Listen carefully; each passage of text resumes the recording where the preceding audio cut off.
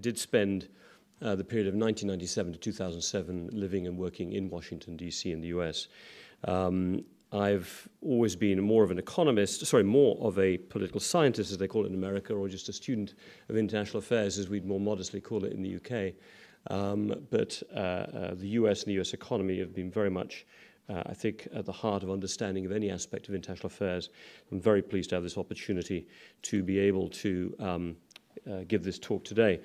Now, I suppose I'm giving away my approach right at the front end, and I don't know if I'll take a straw poll because that might take up some time, and I'll give you time to get into coffee, and I will have a chance in the round table later on to come back and let you challenge some of these points. But resilient giant. Resilience is a lovely word. Everyone uses it these days. But I think in America's case, it's probably right. Giant is not far off, and I'll come to that in a minute. But I suppose my initial answer to the big exam question would be that. But what I want to do in this presentation is link up a little bit the economic with the political and strategic, because in the end, I think these two issues interrelate quite effectively. The two exam questions which I was given right at the beginning are these. Does the US still want to lead the world? And is the US the motor of the world economy? And these two questions are definitely interconnected in my mind. I looked at them initially when I got them from Coface. I thought, are these two different presentations? But actually, from a US standpoint, its willingness to lead, to be a motor and so on, I think very much depends on its sense of economic self-confidence. It's fascinating that right now, a number of my ex-institutions, I worked at a place called CSIS, the Center for Strategic and International Studies in Washington, D.C., which is one of the big foreign policy think tanks.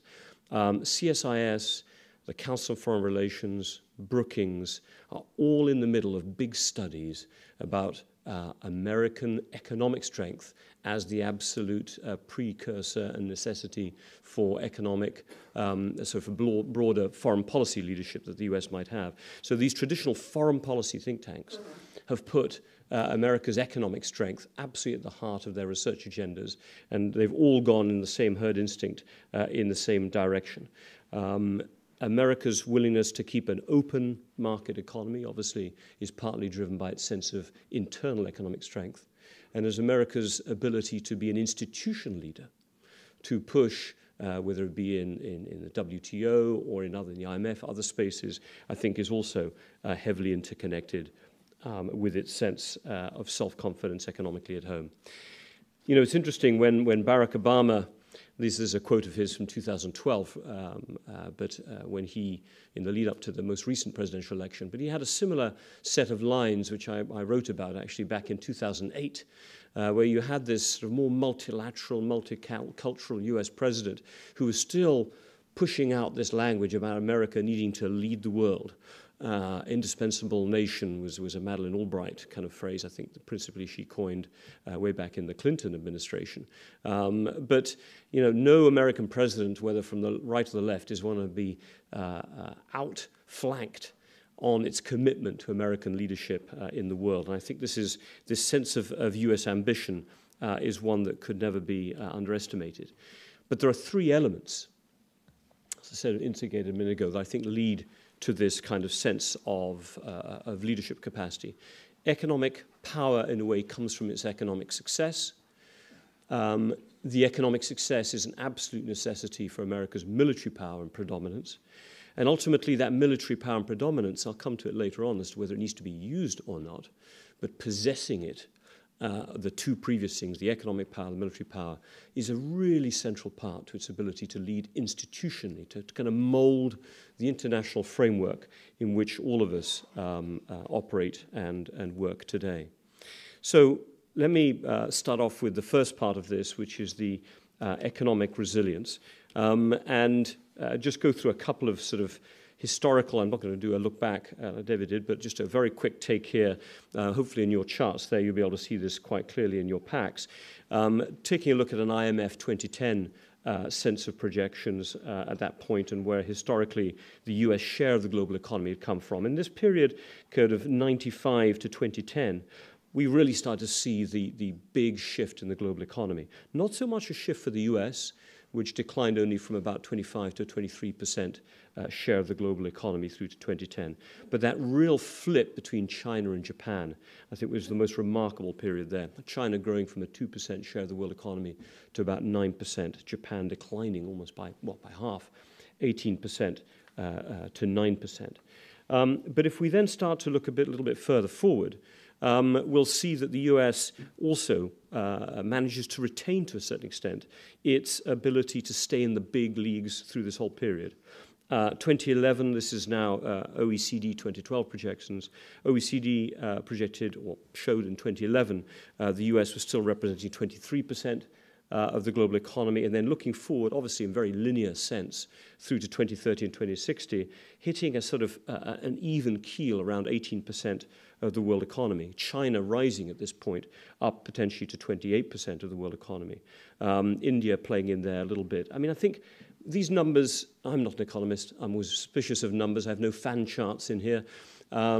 But I think what they do give a sense of is, if you were to have a chart back here, which I've used in other presentations, of where global GDP was running back right to 1,000 years, you saw that global GDP tended to match, to a large extent, population. And we've had quite an aberrational period through the middle of the 19th century right up to probably about 10, 15 years ago, where there was a complete disconnect between population and GDP. China, India together constituted about 50% of world GDP up until 1850, something like that. We're returning to that period where population, if properly organized, can start to equal and have an impact on GDP capacity. And the US is pretty well organized, as I'll come to it in a minute. Other countries like China are becoming better organized. India may become better organized in how it manages its economic potential. But this means that the chance for the UK to be able to be a key player going forward is that much more likely and that much more positive. Now, I think we have here, in terms of US the kind of resilience of the economy, we've really hit a point where we can see that 2013-14, if you take all of these factors together, could become part of this positive turning point. There are several factors. Anyone has their list of factors that help drive US economic strength. I've laid out a few here, which I'll come to in a minute.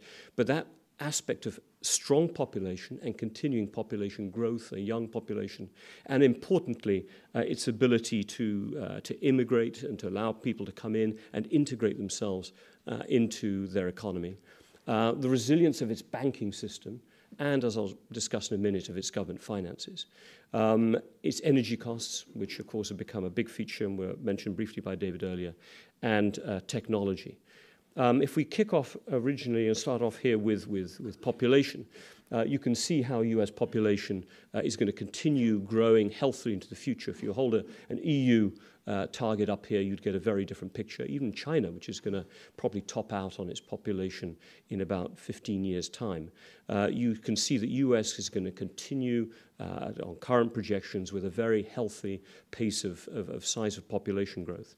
What you do have, though, at the same time, is a continuing sense of how you can take the attractiveness of the US economy to immigration into such a way that it can keep integrating its population. And I think partly for political reasons, the decision which has now been flagged with the US Senate passing its version of an immigration reform bill just in the last couple of days, there's 11 million people undocumented, illegal workers working at the moment in the US. If you can start to bring them into the US economy in a more formal way, which is what this bill is talking about, it could have a very large impact on America's resilience going forward.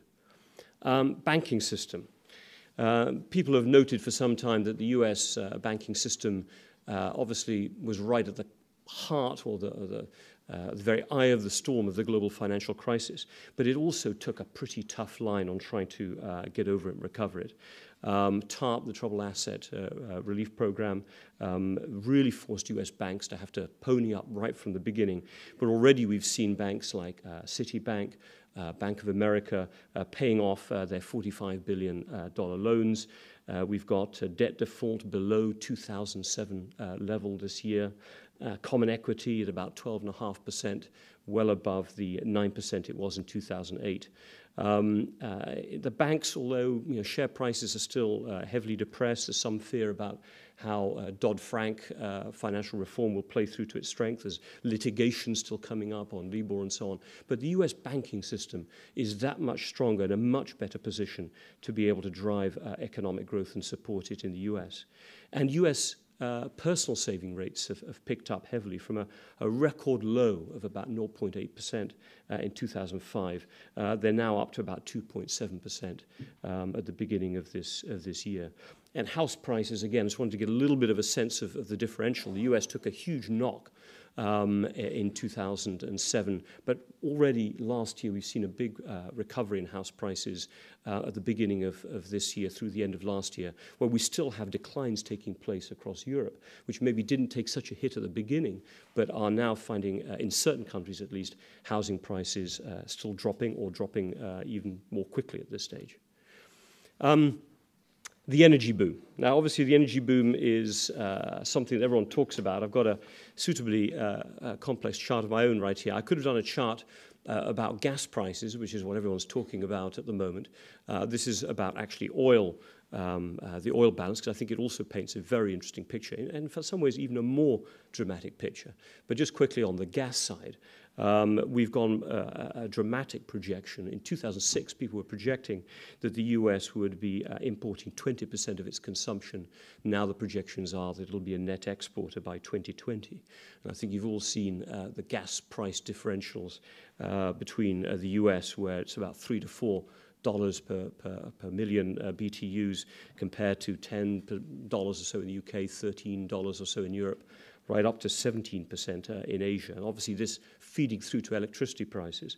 But on oil, again, very interesting to see how projections shifted. What you've got on the left-hand side of that chart is a projection by that EIA in 2006 of what the situation that it expected to be in 2011 in terms of the US deficit of oil versus consumption. We can see the deficit being in the import part being in the dark blue and the domestic production being in light blue. And then that little line running above it showing where they saw, against the scale on the right-hand side, the percentage of imports to the deficit for consumption. So you can see they imagine it would be going up to about 60% deficit that they would have relative to consumption.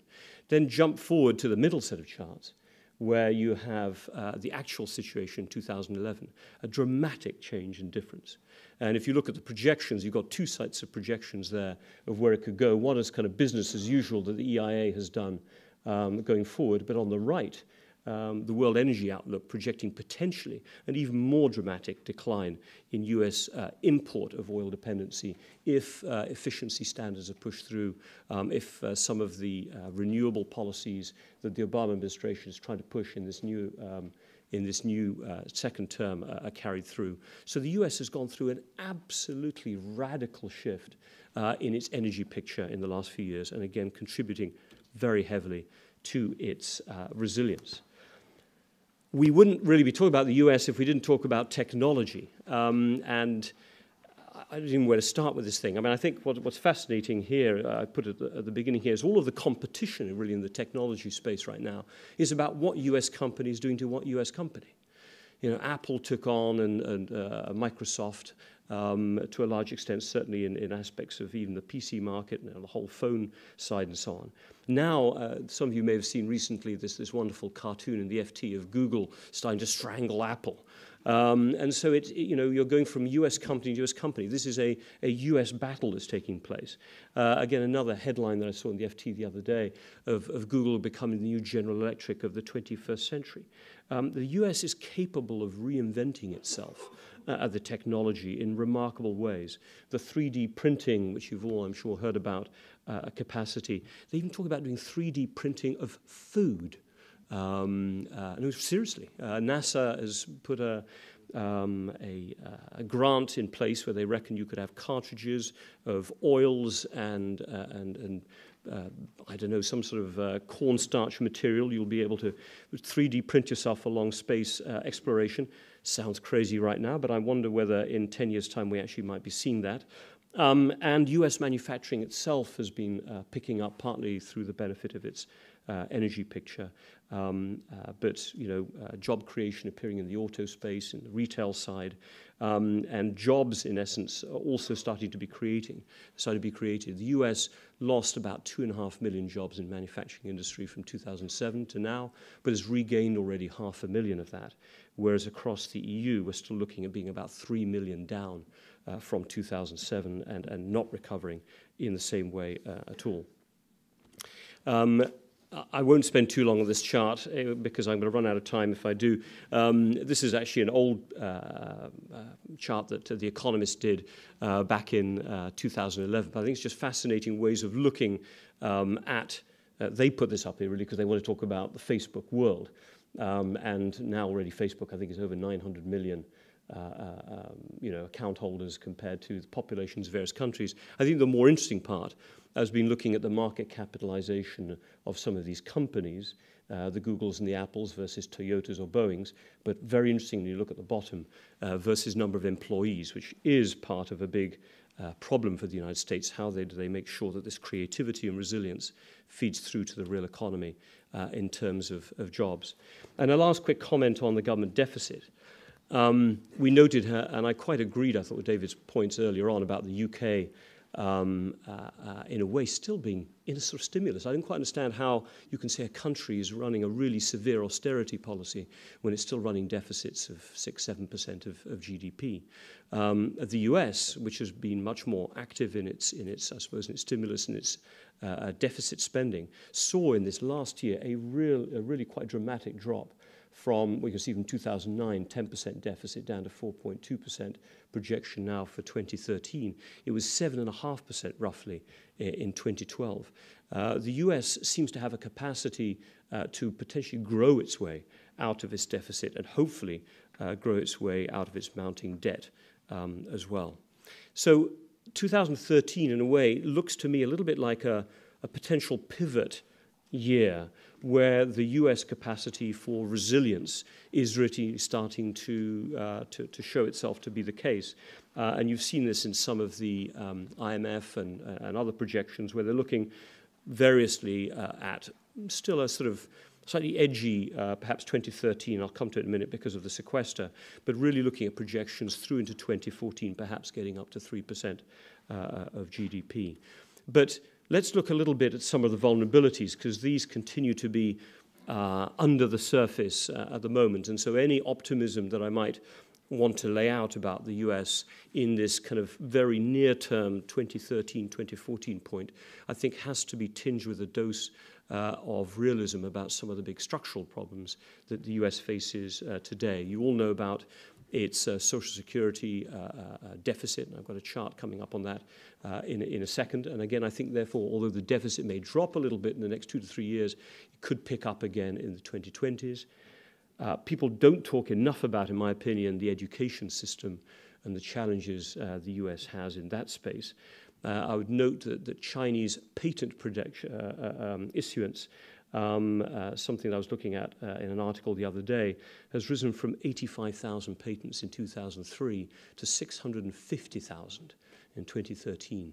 And China is on a real race to try to move up the value chain to get into technology space. And although the US is way up there, as I pointed out a minute ago, and I think can give it a real continuing drive to its growth projection in the next 2 to 3 years, at some point there's a real risk that it could fall behind. And unemployment, although great, yes, it's dropped from the 9% high mark or so after the crisis down to 7.6%. There's a more serious underlying problem, which is this problem of underemployment. That underemployment is a combination of unemployed and people who are on part-time work but want to be on full-time work. And it's over double the unemployment figure. And I think accounts partly for some of the Fed's continuing sort of sense of needing to keep quantitative easing go. There's a lot of fragility in the US jobs market still at this stage.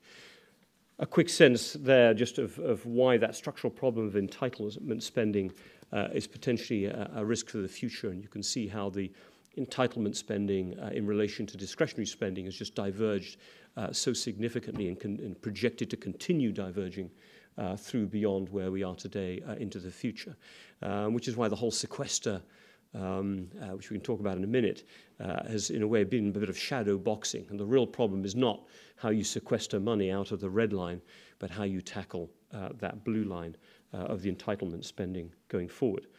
Because it's the entitlement spending that really gives you that risk of the red part of business as usual risks looking forward to the future. And again, as David said in his previous chart, they won't let it get there. But if you just let business as usual continue as it is, that's where the numbers could go. Again, just one other point that I want to point out, which ties a little bit into the underemployment aspect here, has been how stagnant median income has been in the US. Peaked in 99 and really has hardly been able to recover since that period if you take it income in 2011 dollars over this period. Again, part of that sense of lack of confidence in the middle class that we have in the US, taxation that may appear to be low, but having lived in the US for a long time, you experience taxation in many different ways in the US, whether it be in what you contribute to your healthcare costs or whether you want to send your kids to college. There's lots of other ways that you get hit in your pocket in the US. And the last comment on the economic side is the impact of the sequester. You know, the sequester, as everyone knows, was not designed to do anything intelligent. It was designed to be such a blunt instrument that it wasn't meant to happen. And so people point out, you know, what a ridiculous way to cut spending. No, it was designed to be so ridiculous that no one would do it. But it gives you a sense of the extent of partisan gridlock and this desire not to be able to give Obama, you know, a bit of a boost after winning the election, that we ended up with it being enacted. Now, personally, I think the U.S. Congress, this is the beginning of a 10-year process, which I think will get adjusted with some structural reforms. But it's going to have a bit of an impact, as I said, in 2014. But I don't think so much. It's in areas where quality of life might be affected, the kind of furloughs in aspect of education, air traffic control, parks, etc. But as I said earlier, not hitting Social Security, not hitting Medicare, Medicaid. And potentially, if I can segue into the second and shorter part and finish up my presentation, it will potentially, though, have an impact on the security front. And it's certainly having an effect on what I said at the beginning, the kind of American mental map of where they stand in the world, and its capacity, therefore, to be able to project strategic leadership. So I do want to just finish up here with a few slides on whether this is affecting, you know, where does America's kind of desire to lead stand today?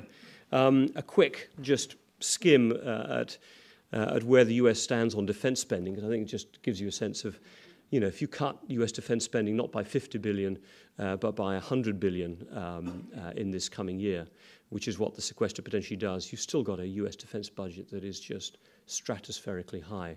Now, you've got to remember there are all sorts of numbers in there, including very high personnel costs, taking care of injured returning service personnel. You had 100 billion a year being spent on Iraq. Close to that, 80 billion being spent on Afghanistan. So, you know, the numbers can be moved around there. But the US is in another league on its defense capabilities compared to any other country in the world.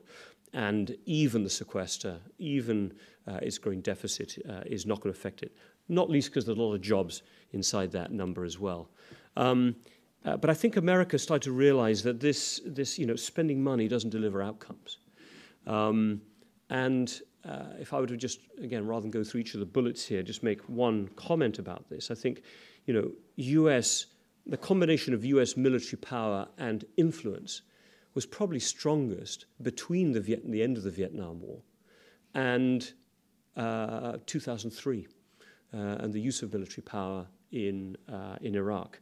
It's been the use of military power and demonstrating its limits that to a certain extent has cut back some of America's global leadership capacity and put in this more defensive stance where you know, Barack Obama thinks that, you know, I do a lot better on a cheaper option, which is using the drone approach to my security rather than having vast numbers of military personnel deployed around parts of the world, maybe not being quite as effective. Just more broadly on institutional leadership, as I said, the third kind of basis of American power looking forward. It's been interesting that US institutional power, I think, it has been diluted in recent years. Its voice in the UN, its influence within the IMF, the rise of the G20 as a countervailing sort of gathering group compared to the G7, the rise of other groupings as well to kind of challenge it, which I'll come to in a minute. But America and its allies, in a way, are feeling that much more defensive than they were. NATO has become a kind of insurance policy of last resort rather than as a tool for projecting international influence. And on the other side, you've got new regional organizations emerging around the world, the Shanghai Cooperation Organization, the African Union. You've got, Russians and the Chinese and South Africa, India, trying to get together around these BRICS summits.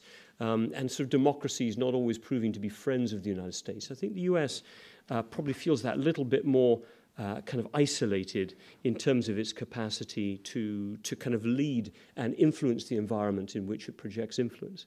But to go back to my resilience theme at the beginning, the US is trying to think of ways around this.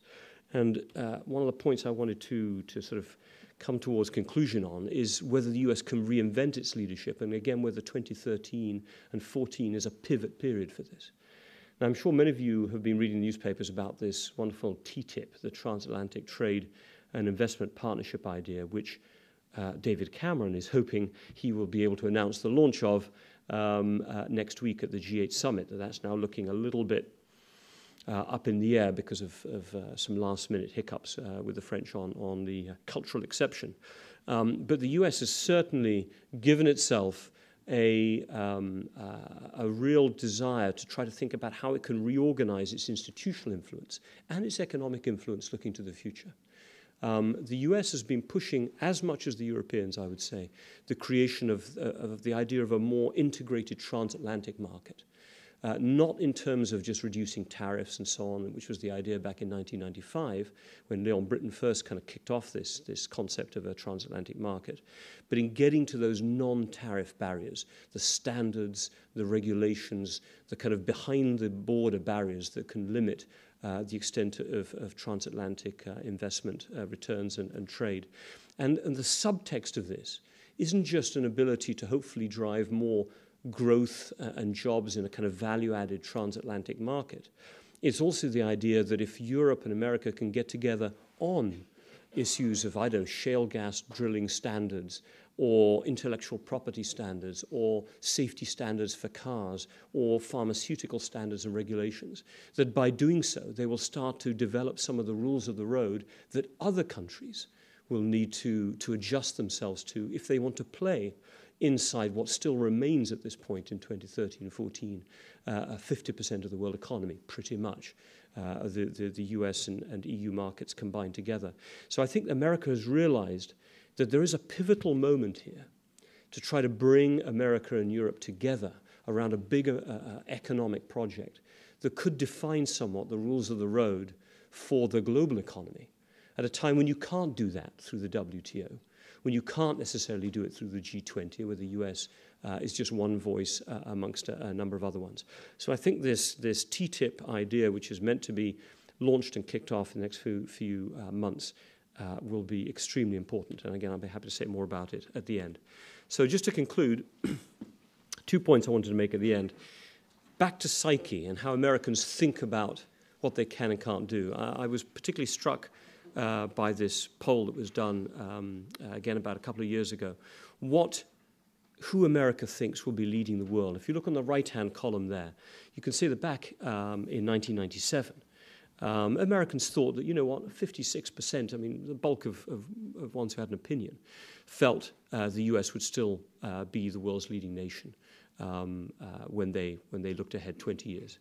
Now you've got a flip where the bulk of Americans believe China will be the leading nation, and a smaller proportion think the US. This is a really important kind of shift in Americans' of way of thinking about itself, and I suppose means that I think we have to have an element of concern about how much America will want to lead. But my concluding points, I suppose, would be here. 2013 could be the year that the US turns the corner. I don't know where the partisan gridlock's going to go. As you probably noted from what I said earlier, I think in the end, as Americans have always been trusted to do the right thing when they've exhausted every other option, and we're in that particular kind of frame of mind right now. And Samuel Huntington, who I don't agree with on everything, did, however, I think have quite a good line about the self-renewing genius of American politics. And he noted here that if you're going to tackle decline, and a lot of the language has been about American decline in the last few years, you've got to know that you're in decline. And the Americans spent a lot of 2011 and 2012 talking about how it was a power in decline. I think in 2013-14 we're starting to see it turn the corner. And that's it. Time for coffee.